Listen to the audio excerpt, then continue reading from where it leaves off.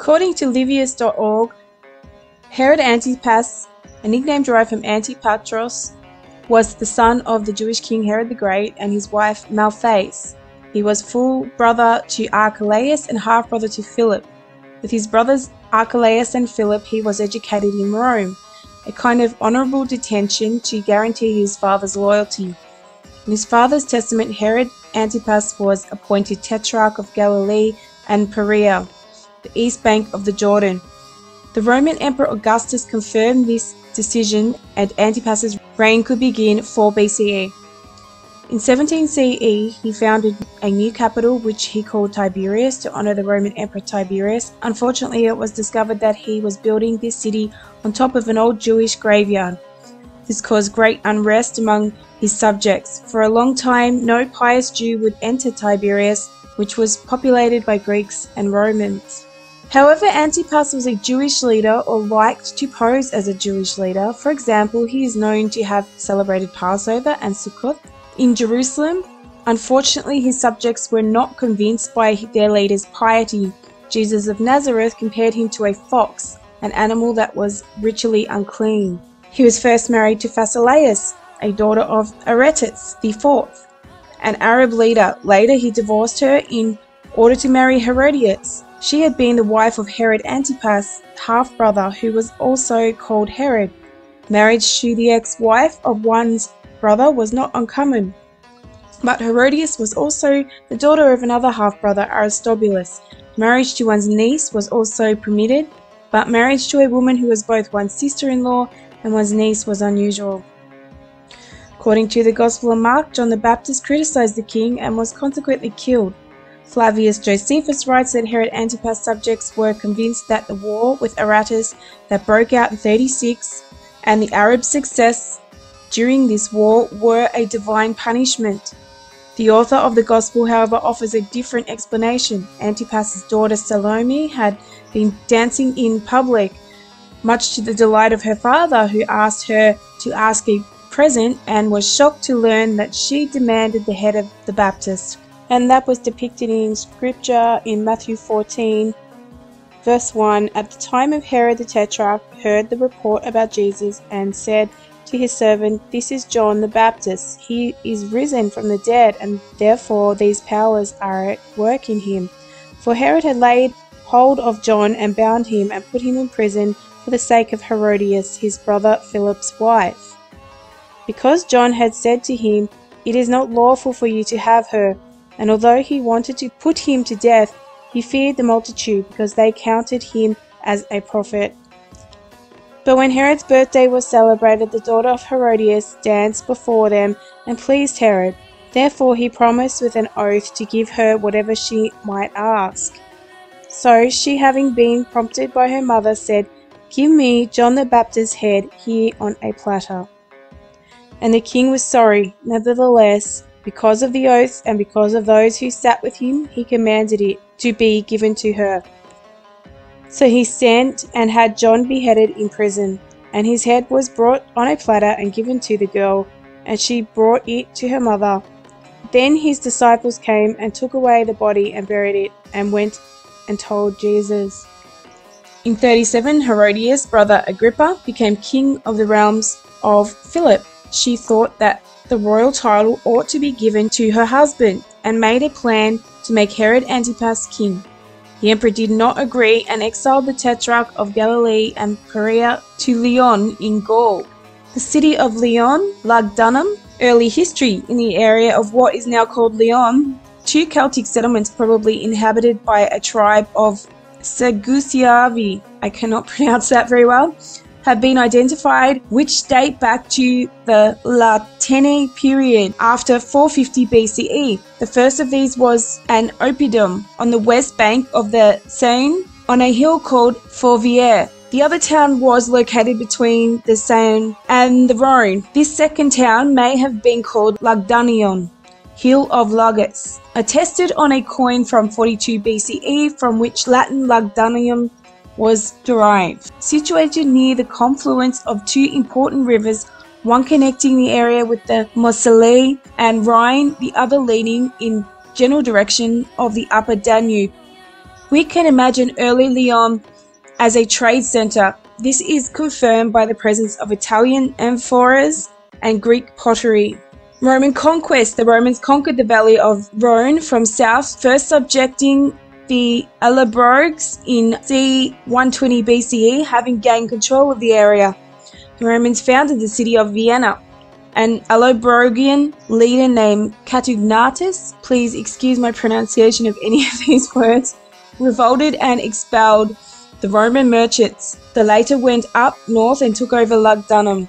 In this confused situation, the Helvetii announced that they would migrate downstream along the Rhone and proceed to Aquitania, which was sufficient for the Roman general Julius Caesar to intervene. In 58, he captured the hill of Fourvière, which was to remain one of his bases during the subsequent war in Gaul. The city was formally organized as a colonia after the death of Caesar by Lucius Manatus Plancus. The first inhabitants must have been veterans from Caesar's legions. In the 30s of the 1st century BCE, the Romans organized the three Gauls conquered by Caesar, converting them into 3 provinces and creating a network of roads. General Agrippa, the right-hand man of Caesar's heir Octavian, built important roads, one from Lyon to Bordeaux in the west, and one from Lyon to Geneva and Augst in the northeast, and one from Lyon to the north. In 12 BCE, the Romans dedicated an altar to Roma and Augustus in the Crux Russae Hill. Every year, Gallic leaders would gather here to discuss affairs. Conquest was over. Lyon had become the capital of the three Gauls. Late antiquity. After the mid-3rd century, the Rhine border was threatened and the seat of the Roman government was transferred to the northeast, where Cologne, Mainz, and Trier became increasingly important. For Lyon, this was the beginning of a slow decline. There were no funds to restore the aqueduct, so important for a large city. When it had fallen into disrepair, still the city was frequently visited by emperors, for example Constantine the Great and usurper Magnentius, who committed suicide in Lyon. Lyon remained an important Christian centre, though, with an episcopal palace on the banks of Seine, a baptistry and a church that was dedicated to John the Baptist, the present cathedral. On the ancient cemeteries outside the walls, several funerary basilicas were constructed. In 460, Lyon became the residence of the Burgundians, who were eventually conquered by the Franks in 532. What's really ironic is that Herod Antipas was banished to Lyon by the Caesar, and the church is dedicated to John the Baptist. So if we have a look at the Burgundians were an early Germanic tribe or group of tribes. They appeared in the Middle Rhine region near the Roman Empire and were later moved into the Empire of the Western Alps and Eastern Gaul. They were possibly mentioned much earlier in the time of the Roman Empire as living in part of the region of Germania that is now part of Poland. According to the Jewish Virtual Library, and according to medieval Jewish legend, one of the 3 boats loaded with Jewish captives taken during the siege of Jerusalem docked at Lyon. Herod Antipas, Tetrarch of Galilee, was exiled to the city by Caligula in 39 CE. Lyon seemed to have had a Jewish population in both the 1st and the 2nd centuries. Little more is known about the Jews of Lyon until the beginning of the 9th century. However, when there was a large, prosperous and powerful Jewish community in the city, the Jews owned slaves and also employed Christian labourers in their homes and in their commercial and agricultural enterprises. So it's interesting that if Herod Antipas was exiled to Lyon in 39 CE, surely he didn't die. And his wife Herodias was also exiled with him. So I'm interested to know how old they were in the year 39 CE. According to Wikipedia, he was born before 20 BC and died after 39 AD. So there's no distinct time of his death. So if he was born before 20 BC, that would have made him around the age of 59, 60 years old when he was exiled. But how old was Herodias? So Herodias was born 15 BCE, and after 39 CE she died. So seems to be they lost trace of these, both Herod Antipas and Herodias, when they were exiled to Lyon in 39 AD or CE, whatever you'd like to use. So she would have been around the age of 54.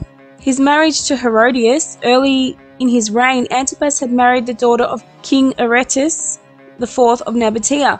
However, on a visit to Rome, he stayed with his half-brother Herod II, and there he fell in love with his wife Herodias, granddaughter of Herod the Great and Mariamne.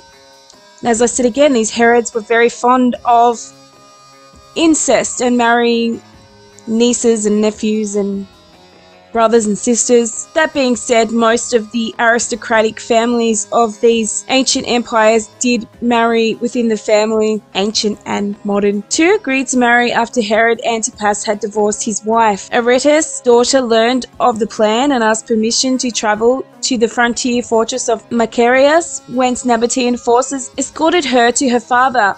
With his daughter safe and in custody, Aretas now could declare a war on Herod. It is generally agreed that the war in which Herod was defeated occurred in 36 AD, a year before the death of Emperor Tiberius. A point of contention today is how long before this date Herod's marriage to Herodias took place. Some surmise that the marriage of Antipas and Herodias took place shortly before the war, in about 34 AD, after the death of Philip. But others have pointed to Josephus' Antiquities of the Jews, Book 18, Chapter 5, Paragraph 4, comment that Herodias divorced herself from her husband while he was alive, to argue that it took place before Herod II's death, about 27 AD, thus making it possible for Jesus to have been born in the reign of Herod the Great, as indicated by the Gospel of Matthew, and to have died in his early 30s. As indicated by the Gospel of Luke. Antipas faced more immediate problems in his own Tetrarchy after John the Baptist in 28 to 29 AD, according to the Gospel of Luke, or 27 AD if the co-regency Augustus and Tiberius is included in Luke's reckoning of time, for which there is some evidence, began a ministry of preaching and baptism by the River Jordan, which marked the western edge of Antipas's territory of Perea. The Gospels state that John attacked the Tetrarchs' marriage as, contrary to Jewish law, it was incestuous, as Herodias was also Antipas's niece, but also John criticized the fact that she was his brother's wife, lending credence to the belief that Antipas and Herodias married while Herod II was still alive. While Josephus says that John's public influence made Antipas fearful of rebellion, John was imprisoned at Machaerus. According to Matthew and Mark, Herod was reluctant to order John's death, but was compelled by Herodias' daughter, unnamed in the text but named by Josephus as Salome, to whom he had promised any reward up to half his kingdom. She chose a result of her dancing for guests at his birthday banquet. Exile and death. Antipas' fall from power was due to Caligula and his own nephew Agrippa, brother of Herodias. When Agrippa fell into debt during the reign of Tiberius, despite his connections with the imperial family, Herodias persuaded Antipas to provide for him, but the two men quarreled and Agrippa departed. After Agrippa was heard expressing to his friend Caligula his eagerness for Tiberius to die and leave room for Caligula to succeed him, he was imprisoned. When Caligula finally became emperor in 37 AD, he not only released his friend, but granted him rule of Philip's former tetrarchy, slightly extended, with the title of king. Josephus relates that Herodias' jealousy at Agrippa's success persuaded Antipas to ask Caligula for the title of king for himself. However, Agrippa simultaneously presented the emperor with a list of charges against the Tetrarch. Allegedly, he had conspired against Tiberius with Sejanus, executed in 31 AD, and was now plotting against Caligula with Artabanus. As evidence, Agrippa noted that Antipas had a stockpile of weapons sufficient for 70,000 men. Hearing Antipas' admission to this last charge, Caligula decided to believe the allegation of conspiracy in the summer of 39 AD Antipas's money and territory were turned over to Agrippa, while Antipas was exiled. Lugdunum, identified with Lugdunum Convernum, now St. Bertrand de Cummings, was the place of exile. As recorded by Josephus in Antiquities, Caligula offered to allow Herodias as Agrippa's sister to retain her property. However, she chose instead to join her husband in exile. Antipas died in exile. The 3rd century historian Cassius Dio seemed to imply that Caligula had him killed, but this is usually treated with skepticism by modern historians. Antipas was educated in Rome with older brother Archelaus. As the age difference between the two was not great, both were sent to Rome together to complete their education. Antipas was designated crown prince in place of Antipater, Herod's eldest son. Herod, however, changed his will shortly before his death and left to Antipas only Galilee and the Jewish portion of Transjordan. According to the final version of the will, Antipas was to have been subject to the authority of Archelaus, who received the kingship and dominion over all parts of the kingdom. To Herod's death, however, Antipas appealed to Augustus against the legality of this will and claimed the throne. Augustus confirmed Antipas as ruler over Galilee and Judean Transjordan, and also confirmed the title Tetrarch, which had been given to him by Herod Antipas. Antipas rebuilt and fortified Sepphoris, which had been burnt in the War of Varus in 4 BCE, and made it his chief capital. In Transjordan, he rebuilt Betharamtha, biblical Beth Haram, Betharamtha in the Talmud, which had also suffered seriously in the war, and named it Livius after Augustus' death in 14 CE.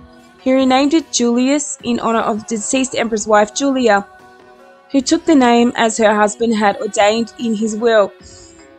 He named his new capital on the western shore of the Sea of Galilee Tiberias in honor of the Emperor Tiberius.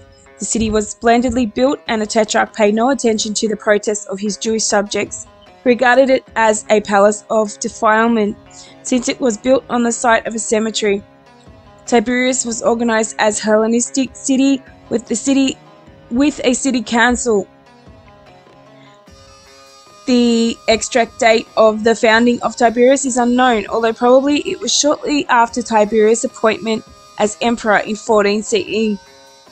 With a view of currying favor with him, Josephus states explicitly that there were close relations between Herod Antipas and Tiberius, which he maintained until his death. The forbidden marriage of Antipas and Herodias, the wife of his brother Herod, the son of Mariamne, the high priest's daughter, stirred the resentment of the people against him. The forbidden marriage of Antipas to Herodias, the wife of his brother Herod, the son of Mariamne, the high priest's daughter, stirred the resentment of the people against him.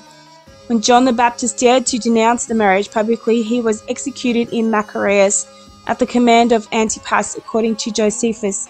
However, the principal reason for the execution was Antipas's fear of political disturbances in the wake of John's appearance. His marriage to Herodias also led to war with Aretas IV, king of the Nabateans, in 36 CE. Antipas had previously married a daughter of Aretas, I cannot pronounce that, who fled to her father when she heard of impending marriage between her husband and Herodias. In this war, Antipas was defeated, and when Tiberius heard the news, he ordered Vitellius, governor of Syria, to go to Antipas' aid. In the spring of 37 CE, Vitellius set out with his army to fight the Nabateans at Petra. At the request of the Jews, he avoided passing through Judea. After the dismissal of the procurator Pontius Pilate, he and Antipas set out alone for Jerusalem to ascertain the state of events there. Tiberius died 4 days later, and Vitellius interrupted his preparations for war against the Nabateans. Antipas had been the mediator between Rome and the Parthians. When the peace treaty between Rome and Artaban III, king of Parthia, was signed, Antipas informed Caesar before Vitellius, and thus aroused the wrath of the latter. With the ascension of Caligula, the influence of Agrippa, Antipas's enemy in Rome, increased. Agrippa accused Antipas before the emperor of preparing for war against Rome with Parthian assistance. Antipas came to Rome and tried in vain to prove to Caesar that this information was incorrect. He was exiled to Lugdunum, and his property was confiscated. His domain was attached to Agrippa's kingdom. So Herod Antipas was educated in Rome with his half-brother Archelaus. And according to the Jewish Encyclopedia, son of Herod I, king of Judea, born in 21 BC, his mother being the Samaritan Malthace, at the age of 14 he was sent to Rome for education, and after a stay of 2 or 3 years returned home with his brother Antipas and Philip, who likewise had attended the school of the imperial city. His return was possibly hastened by the intrigues of Antipater, who by means of forced letters and similar devices culminated him to his father, in hope of ensuring for him the same sanguinary fate he had prepared for his brother Aristobulus and Alexander. As a result of these slanders, Herod designated Antipas, the youngest son, as his successor, changing his will to that effect. On his deathbed, however, 4 days before his demise, the king relinquished his determination and appointed Archelaus to the throne, while Antipas and Philip were made tetrarchs merely. Nothing is known definitely of the occasion for this change, though there may be some foundation for the statement of Archelaus' opponents that the dying king, in his enfeebled condition, had yielded to some palace intrigue in the latter's favour. Archelaus thus attained the crown with little difficulty at the early age of 18. That age, plotter Salome found it convenient to abet Archelaus and secured for him the adherence of the army. Hence there was no opposition when he figured as the new ruler at the intimate of Herod. The people, glad of the death of the tyrant, were well disposed towards Archelaus, and in the public assembly in the temple the new king promised to have regard to the wishes of his subjects. It very soon became manifest, however, how little he intended to keep his word. Popular sentiment, moulded by the Pharisees, demanded the removal of the Sadducees' high priest Joseph of the Boethius family, and the punishment of those former councils of Herod who had brought about the martyrdom of the Pharisees Mattathias and Judas. Archelaus, professing always profound respect for the popular demand, pointed out that he could not well take any such extreme measures before he had been confirmed by the Roman Emperor Augustus in his sovereignty. Just as soon as the confirmation should be received, he declared himself willing to grant the people's desire. His subjects, however, seem not to have had confidence in his assurance, and when on the day before Passover, a day when all Palestine, so to speak, was in Jerusalem, they became so insistent in their demand for intermediate action that the king felt himself compelled to send a detachment of the Herodian soldiery against them into the temple courts. And when the detachment proved unable to master the enraged populace, he ordered out the whole available garrison. In the massacre that ensued, 3,000 were left dead on the temple pavement. Division of the kingdom by Rome. As soon as the tumult had been somewhat allayed, Archelaus hastened to Rome to secure the required confirmation of his succession from Augustus. He found that he had to encounter opposition from the two sides. His brother Antipas, supported by many members of the Herodian house residents in Rome, claimed formal acknowledgement for Herod's second will, that nominated him king. Besides, the Jews of Palestine sent a depopulation of 50 persons who were supported by about 8,000 Jewish residents of Rome, and petitioned for the exclusion of the Herodians from any share whatever in the government of the land, and for the incorporation of Judea in the province of Syria.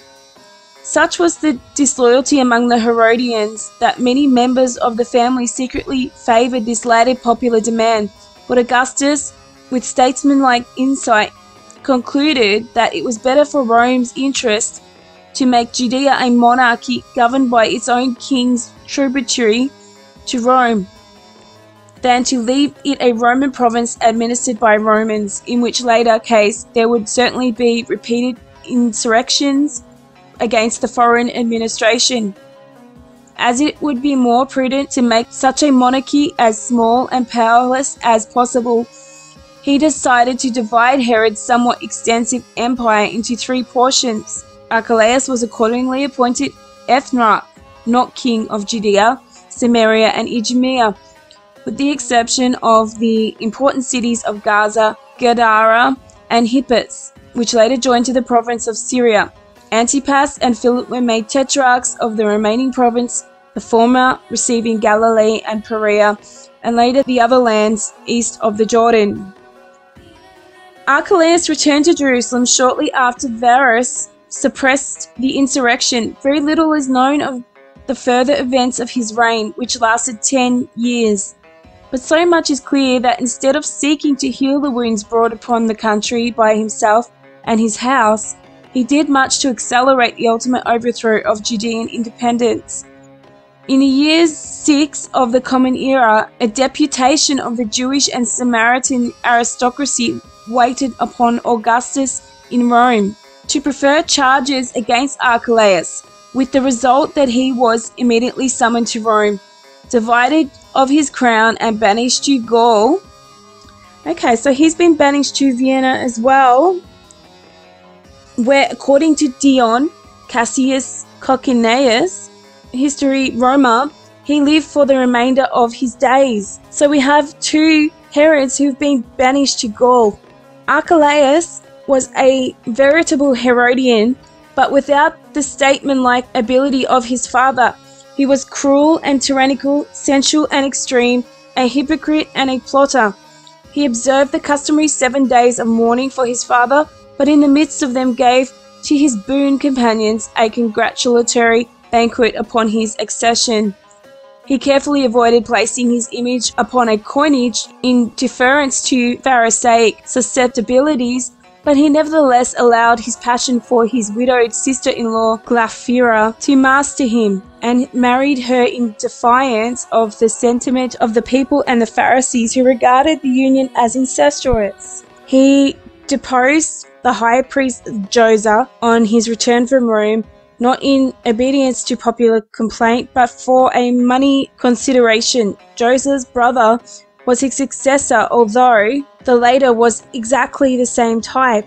Indeed, Archelaus, in his short reign, deposed 3 high priests for purpose of profit. Against his serious list of evils, there is hardly anything good to set in contrast, beyond perhaps the fact that he inherited from his father a certain love of splendor and a taste for building.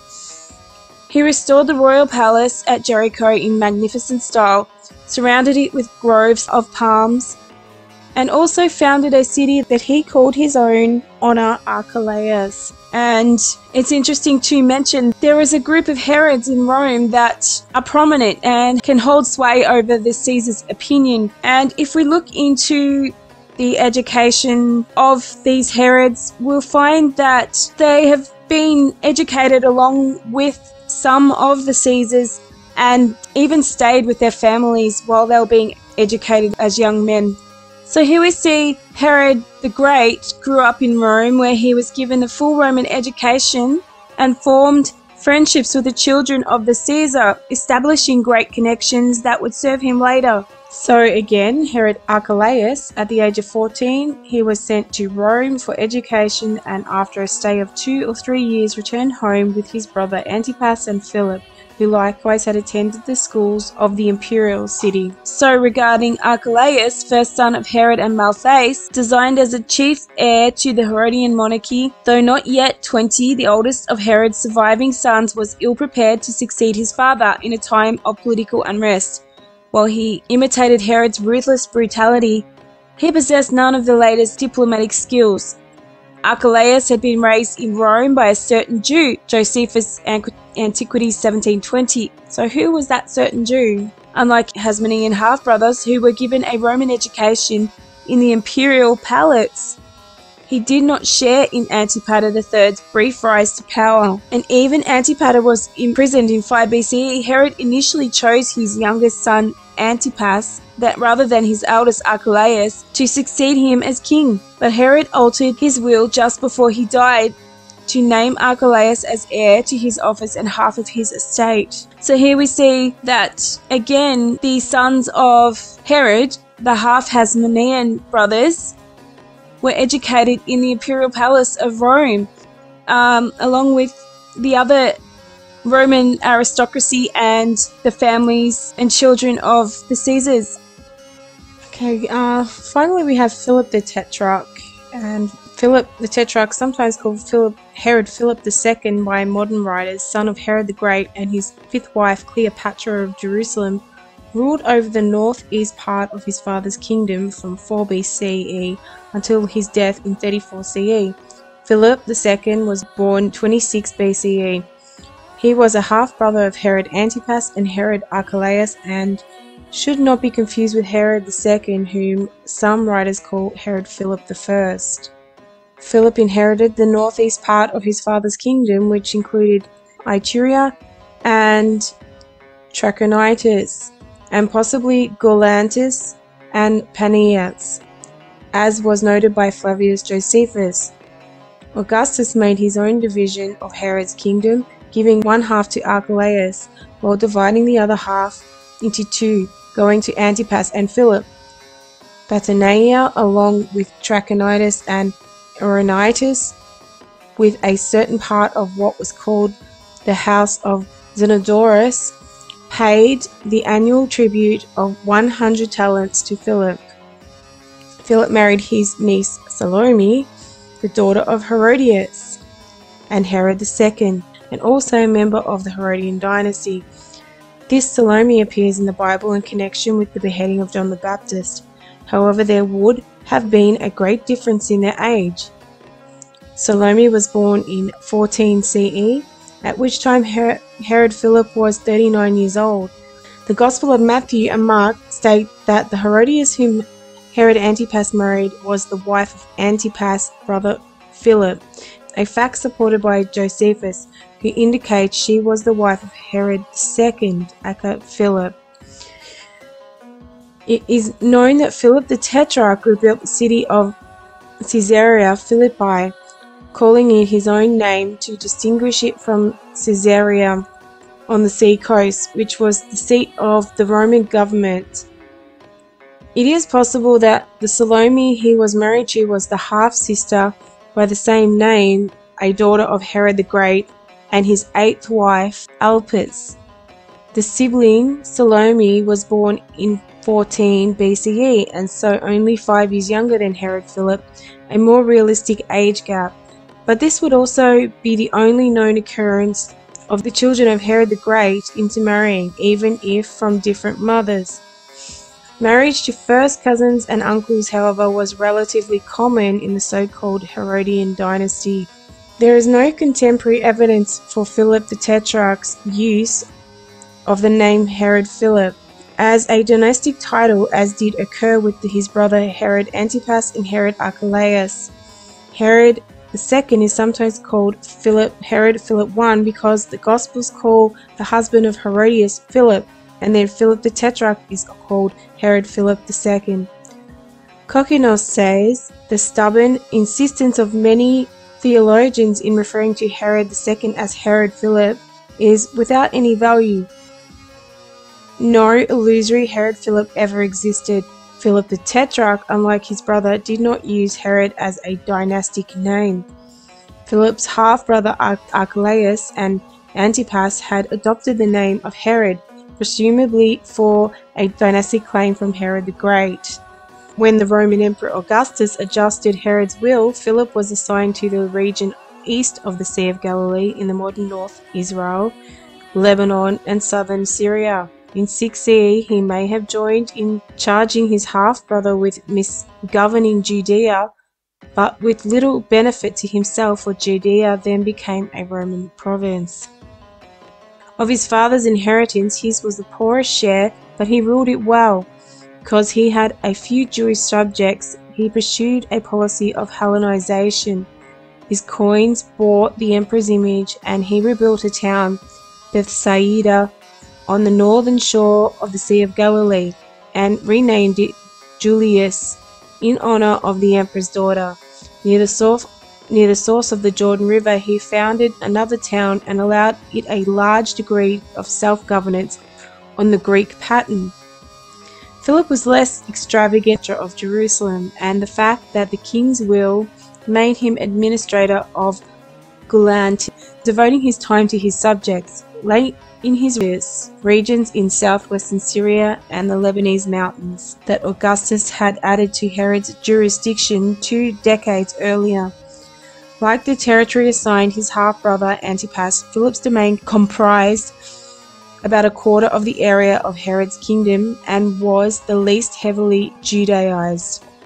Like Antipas, Philip honored his Roman patrons by founding cities dedicated to their imperial family.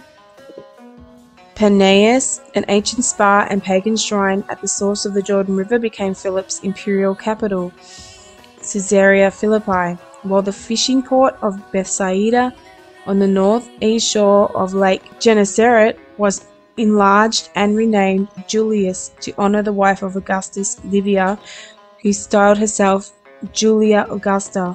He was married to Salome II, who was daughter of his half-brother Herod II by his niece Herodias, but he died without heirs, and his domain was given to Herodias' brother Agrippa I. So it appears that Philip the Tetrarch was a more humble Herod compared to his brothers and reigned in his region without many dramas, and he died, and his wife Salome then married a cousin and became the queen of Armenia Minor.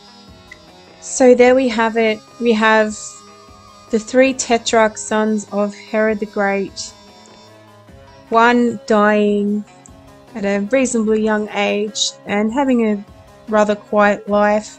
The other 2 who led a very similar life, both marrying their relatives or brothers' wives, both being exiled to Lyon in Gaul, which was then called Lugdunum, living out their life in exile. And I know it can get a little bit boring hearing all the history repeated about these people's lives and trying to figure out what's the point here, but it does have a point, and it's important to learn who they were and how they ruled the Holy Land in the time of Jesus, because it opens up the picture of Revelation and we understand the lives of the people who were living in that time and what the apostles were talking about and representing to those people. I just want to make a point here too that I am reading articles off the internet and mainly Wikipedia, which we all know isn't a trusted source. However, many of these articles have been cited to historical books from historians like Josephus and other scholars who have written genealogical and historic books about the Herods. These books I can't afford to buy myself, and they are available online, but you do have to pay.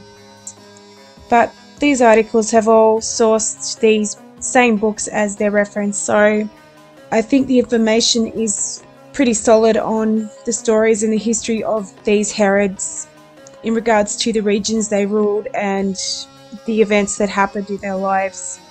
So that wraps up the end of this video.